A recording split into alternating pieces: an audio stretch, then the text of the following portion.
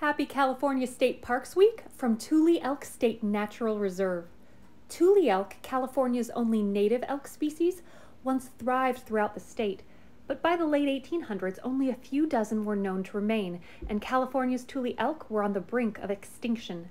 Thankfully, a local landowner set aside 600 acres to protect the last known Tule elk, and in 1954, California State Parks took over managing the reserve. Thanks to this spot, Tule elk have been reintroduced throughout the state, including at Carrizo Plain National Monument and Windwolf's Preserve.